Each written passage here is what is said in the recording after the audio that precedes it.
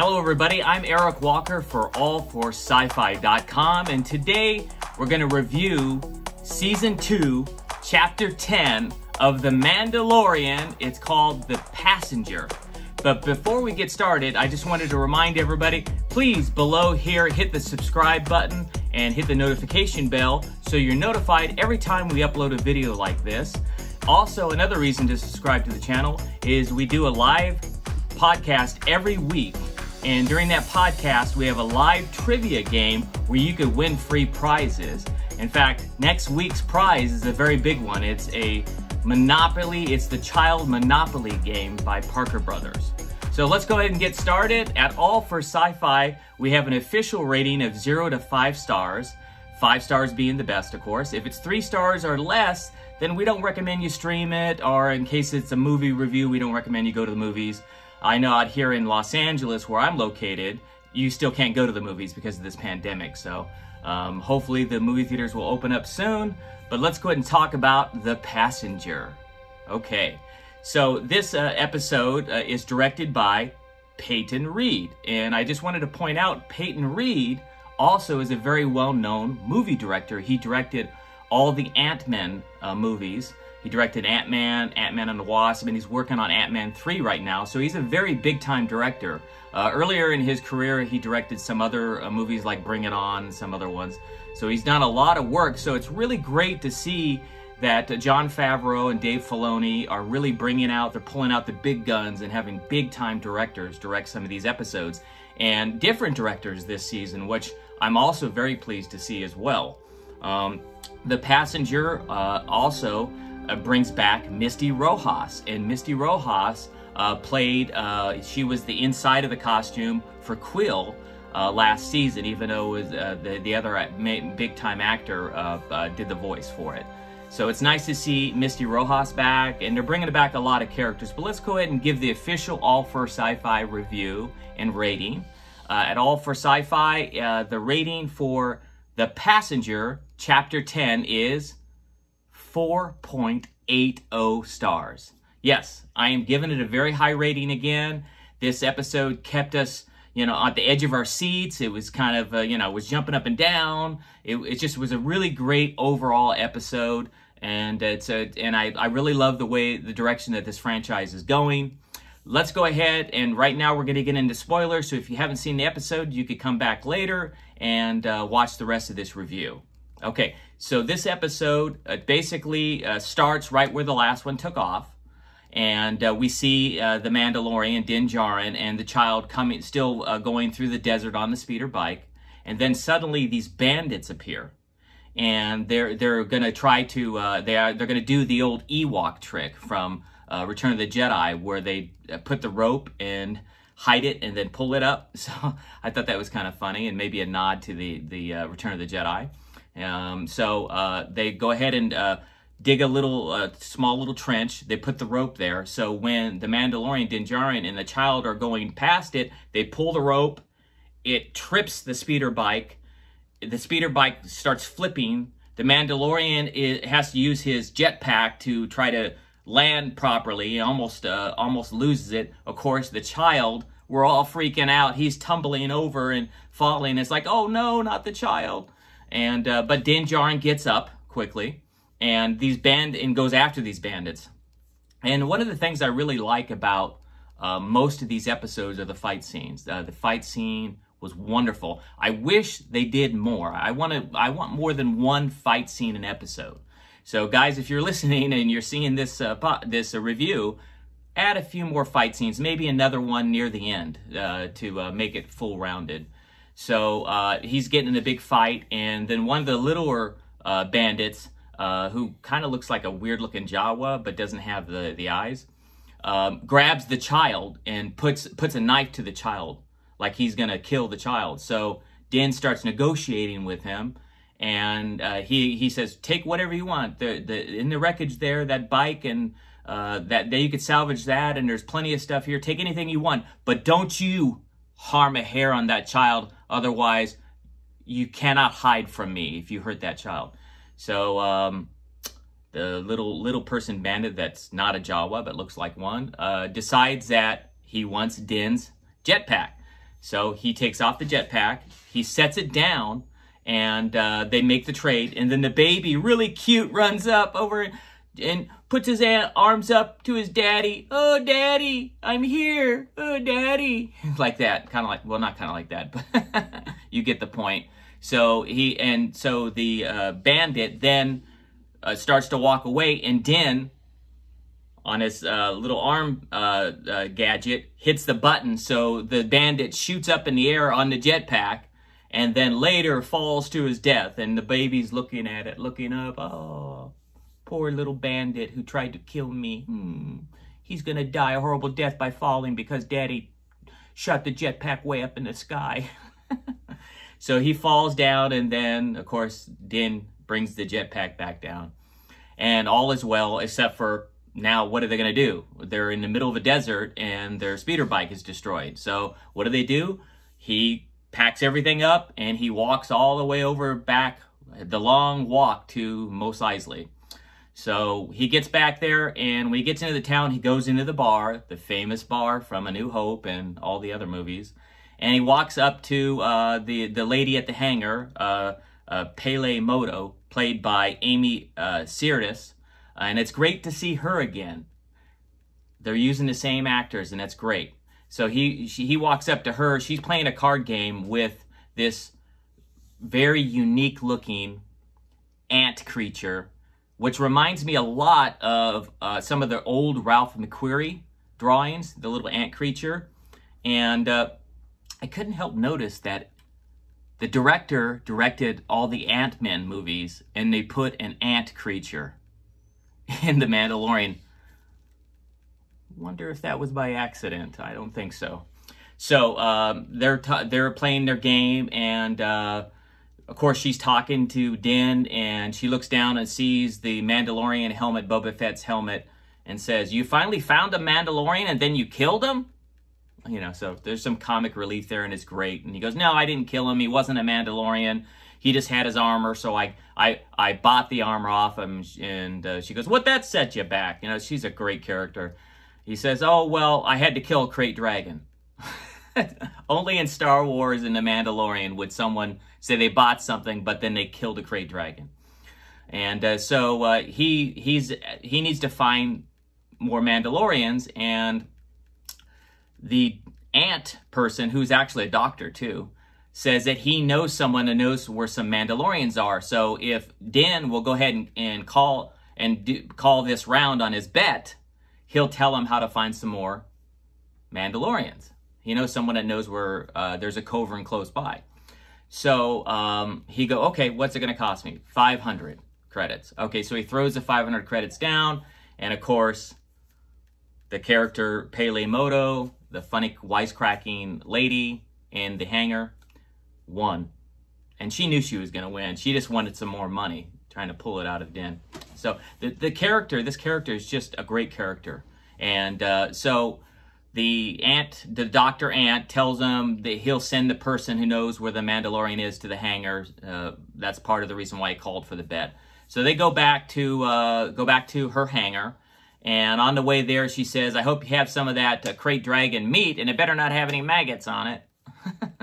So they get back there, and then you see it goes to where they're in the hangar, and just like in Galaxy's Edge, they're using an engine to cook the crate dragon meat, which is incredible. You know, it's so the nuances and the repetition is nice to see, because even at Galaxy's Edge at Disneyland and Walt Disney World, over there where you get the Rondo wraps, they have that setup where the engine is cooking all the meat, which is great to see it again. They're using the same sort of things in the Star Wars universe, and I can't say that enough. I've said it so many times already, but it's nice to see that there's some great continuity going on here.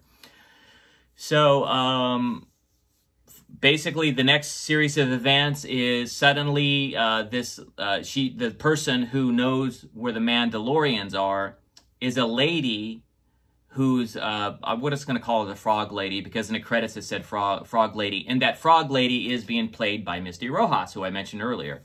So, but the Frog Lady, it's her husband who has seen Mandalorians and know where they are. But the catch and the deal is the Mandalorian Din has to give her transport to where her husband's at, and she has her eggs, who need to be fertilized by her husband. She needs to take them to where he's at, otherwise they're the last of their species, this frog species. And I didn't think it was a frog species until I saw it in the credits. I thought she looked more like a cross between a frog and like a gecko or a lizard. Funny thing though, my wife and I, when we were watching the episode, she said immediately it looks like a frog. And that's before I even looked it up in the credits. So my wife is smarter than I am, apparently.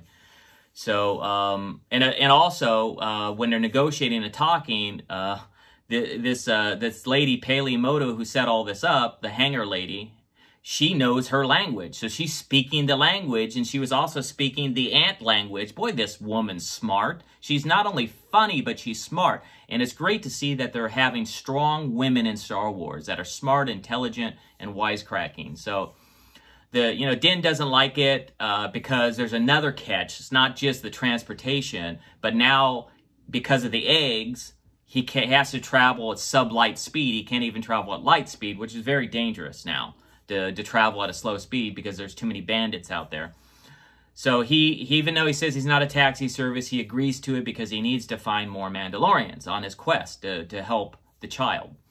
And I noticed in this episode they're calling it the kid a lot, so maybe he got older. Also in this episode, the kid he steals the show. I mean, we're getting to see more of him in this episode than the last one, and he's a very mischievous, just like a kid, doing things he shouldn't be doing. So, and that was great to get to see the more of the child. And again, he does steal this particular episode. He steals the show, even at the end. We're going to talk about that in a minute. But, so they agree to go, and they leave, and, of course, this character, this hanger lady's wisecracking about, she trusts, this information to be good. She trusts this frog lady with her life, but then later she says she just met her 10 minutes ago, which is more wisecracking. But there's just so much of this great comic humor, great timing. The music, by the way, by Ludwig is spot on again. We're starting to get used to these themes that he's created and different ways he's playing. You hear the same theme, the Mandalorian theme, in different ways, and I think that's great, by the way, with different musical instruments, because I'm a musician. I really appreciate the music by this genius who I'm calling the next John Williams, Ludwig. He's that good.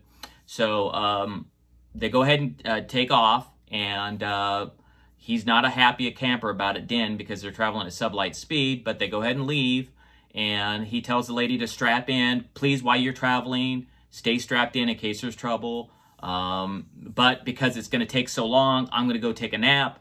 So as he's going down to take a nap, he catches the kid getting inside the eggs, and the kid ate one of the eggs. The poor woman, it's the last of her species, and the child's eating her offspring. And he grabs the child and says, "No, don't do that. Don't do that. No." And then he takes the child and said, "We're going to take a nap." And he puts the child in a hammock right above his bed. Isn't that the cutest, Din? You're such a daddy.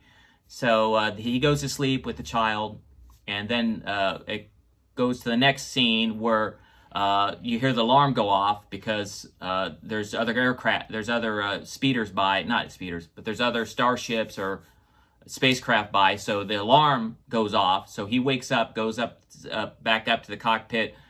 The frog lady's sleeping, of course, just like he was. And in fact, she wakes up in the middle of him talking, but the alarm went off because 2 X-Wings show up. And one of the X-Wing pilots is played by, of course, the executive producer of the show, Dave Filoni, who plays Trapper Wolf. And we also get a new character, a Captain Tova, played by Paul Sung-Hung Lee, who's a very famous Korean actor. At first, I thought maybe he was just someone they brought back from the original Star Wars, but he's not. He's just a new character, and you've seen his face. He's done over 60-something movies, so that's why you've seen him before. So they're asking him why his beacon is not, transponding. And he says, "Well, I don't have to have a beacon. and a transponder because I'm not part of, I'm part of the old guard. I don't have to do that. And they said, no, this is under New Republic jurisdiction. So in this area, you do have to have a beacon and a transponder showing who you are. So they're asking for it, and he goes ahead and finally reluctantly does it for a second. I think he leaves it on because I didn't see him turn it off. But then he sees that they're opening up their guns like they're going to do something, so he runs. So the chase is on, and he goes down to the planet, which is an icy planet. I don't think it's Hoth. I don't know what the planet is. Maybe you guys could tell me in the comments what this ice planet is, if it's a different one. And some of that, when he was going down into the ice, it reminded me of some of the trench stuff from the old Star Wars movie when they're in the trenches, but they're in a trench in this icy world. And to get away from them, he hides inside this cave, and then they lose the signal. And while he landed on this ice in the cave, the Razor Crest is too heavy, so it falls all the way down, real far down, and basically it gets almost destroyed, this ship, and it knocks everybody out because they fell so far. So everybody's knocked out. Then it comes back up with them waking up sometime later. The frog lady is freezing in sleep. Din gets up and says, I'm going to get you some covers. And he goes down to make sure that the kid is okay. The kid is missing, so he has to go and find the kid. And he catches him again doing what he's not supposed to be doing, this mischievous little child.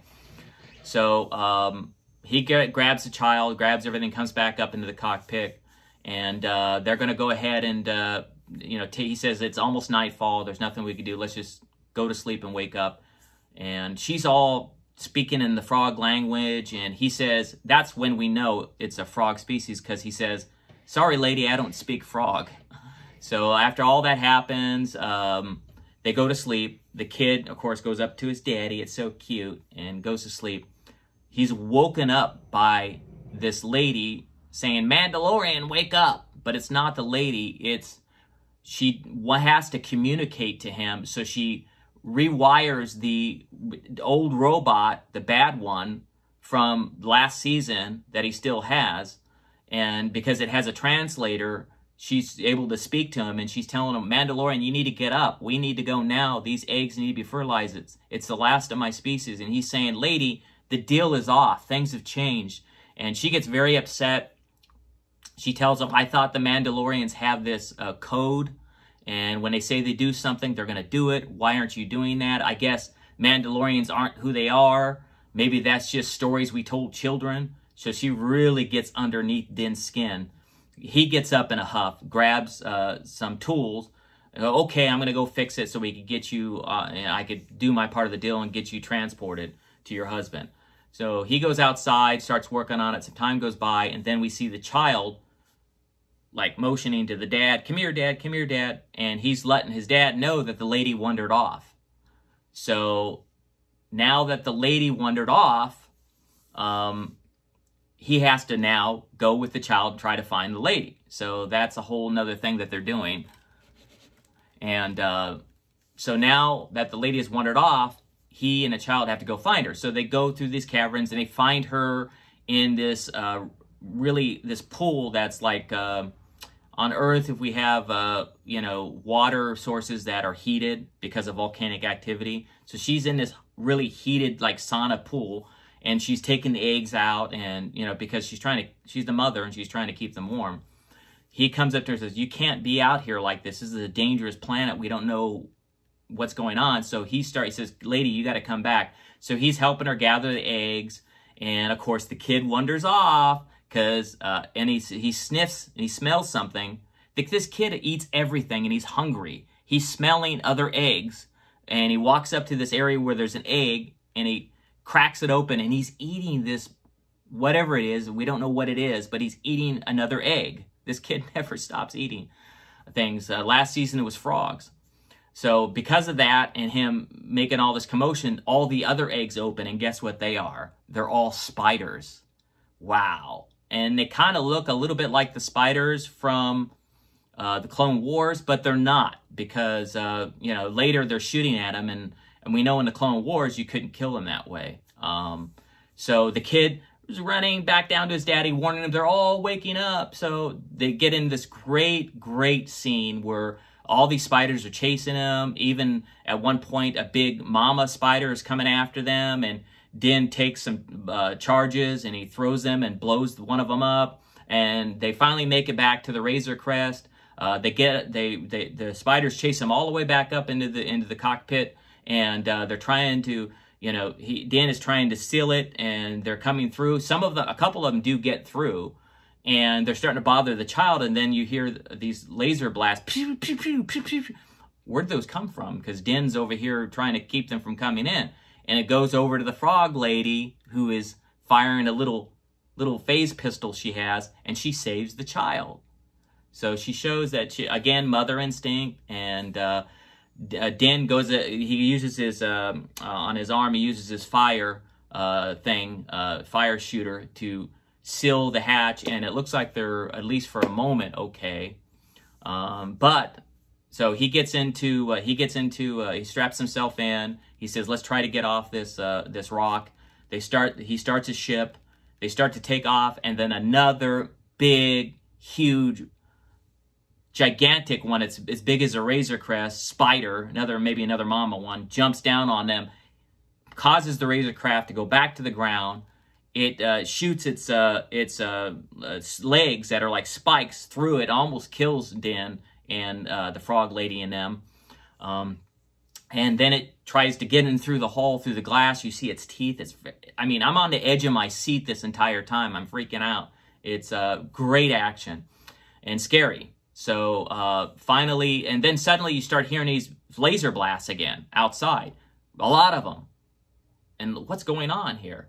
So Din goes down, goes back through the ship that's all wreckage and through the hole that's blown open. And he sees it's the X-Wing pilots, Dave Filoni and this captain, played by Paul Hung-Sung Lee, and Dave Filoni plays Trapper Wolf. It's the X-Wing pilots again. So they let him know that he has an arrest warrant for him. But they also know that the Mandalorian helped save one of their commanders. And not only that, but he also helped, remember last season, he helped round up some of those prisoners? So all of that counts. And at one point, the Mandalorian says, so am I under arrest? And then the captain says, no. Under the circumstances, since these are trying times, you're not. So then he tries to get them. He says, I'll give you some of the bounties if you help me seal my hull so I could take off. Of course, the captain says, no, we're not going to help you. Just get that transponder and beacon thing fixed so next time you transmit, we don't blow this antique out of the sky. The lines, the dialogue, great writing, John. You're doing a great job, John. And you're bringing back all these characters. You're making us love Star Wars again. Thank you so much for what you're doing, Jon Favreau and Dave Filoni and Kathleen Kennedy. Thank you for letting this series go on. I can't wait to see some of the stuff that's coming in the future. Din says the best thing that he could do is try to seal the hull so at least they could escape. And so he does a little bit of work, and they take off. They're on their way again. They could only stay inside the cockpit because it's the only part of the ship that's pressurized. So they're stuck in there, but at least they're moving forward. And right at the end, the frog lady looks at the child and goes like this to her eggs because I think she knows that that kid's eating some of it. And then Din goes to sleep, and the child turns around, and right at the last shot is him eating another egg. This child, like I said, he steals the show. But that's it. That's the end of the episode. We're on to next week. I can't wait to do another review.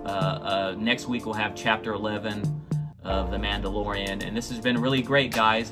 If this is the first time you run across any of our videos, please remember, just hit the subscribe button below and hit the notification bell so you're notified, because you want to know when we upload new videos.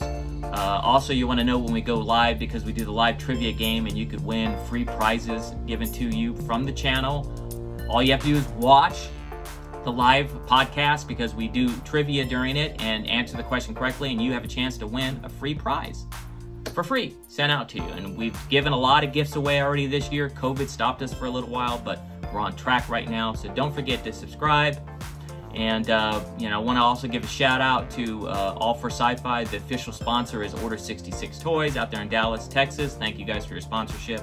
Also, thank you to the CSWC, the Community of Star Wars Collectors on Facebook. Make sure you go to Facebook, look up the Community of Star Wars Collectors, and follow that group. It's over 36,000 members. They're part of our family in Star Wars. Steve Spoltor, thank you. He runs the group. Thank you again to Order 66, Jeff, Josh, Robbie, Tim, Mikey T, everybody out there. Thank you very much for your sponsorship. I'm Eric Walker. We'll see you next week. May the Force be with you.